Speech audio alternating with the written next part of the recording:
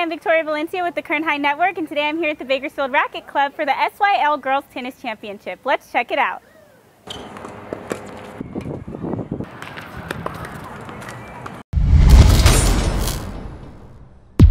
We caught up with Golden Valley senior Vanessa Aguilar, who spoke with us about her experience on the court. So tennis is like, it's physical game as well, but it's really like a mental game. Like you have to be prepared. You have to think about like how much force you're going to put into that ball. It's just all like mental. Ridgeview senior Takokia Welch chimes in on tennis being a mental game. On the court, like when you're actually playing, is so much going through. Like I show my emotions. It just like amps me up. Like I'm so excited. Like every time I'm on the court, I'm excited. We spoke with Ridgeview head coach Laura Rice for more.